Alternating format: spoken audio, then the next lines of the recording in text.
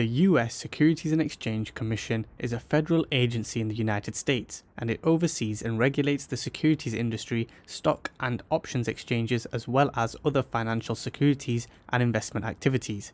Earlier this month, the SEC's X account was compromised, leading to a false announcement about the approval of Bitcoin ETFs.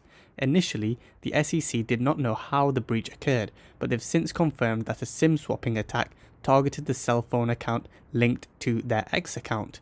The SEC explained that the unauthorized party gained control of the SEC's cell phone number through a SIM swap attack. This is a type of a cyber attack where an attacker can fraudulently convince the mobile carrier to transfer a victim's phone number to a SIM card under the attacker's control.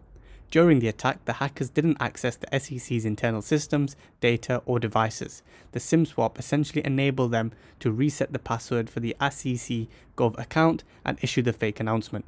Now, the SEC is collaborating with law enforcement to investigate the SIM swap attack and has clarified that MFA was not enabled on the account, which was apparently because they had requested X support to disable MFA due to login issues. However, had MFA been enabled via SMS, the hackers could have still breached the account by intercepting the one-time passcodes.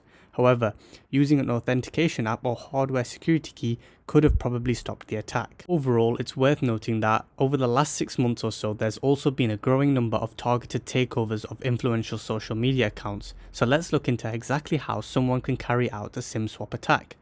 Each SIM card has a unique identifier, which is how mobile networks verify subscriptions to service providers and how they deliver phone calls and text messages to the right mobile device. So step 1. In a SIM swap attack, gathering information is key. For a SIM swap attack to work, threat actors need to successfully impersonate a victim and convince their mobile carrier to transfer the mobile service to another SIM card. To do this, they can claim that the original SIM card has been lost, stolen, or damaged, and they provide the sensitive personal information to prove their identity. These details may be bought in data breaches, on the dark web, or stolen using spyware, or just simply through credential phishing, whereby they will send you an email which looks completely legitimate, asking for the specific credentials that they require. Step 2. Swapping SIMs. The hacker will then ask a customer service representative to activate a new SIM card in the fraudster's possession. This ports the telephone number to the hacker's device, which contains the hacker's own SIM card.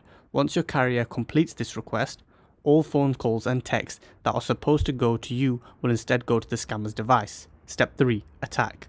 Depending on what the motive is, they now have access to the information that is sent to that SIM used for logging in, and they can see the login activity and move forward with their malicious plans. If you've enjoyed this type of content, do click the link below to join my Discord where we discuss all things cybersecurity, and if it's been useful for you, please leave a like on the video. It massively helps the channel out and tells me that you're enjoying this type of content.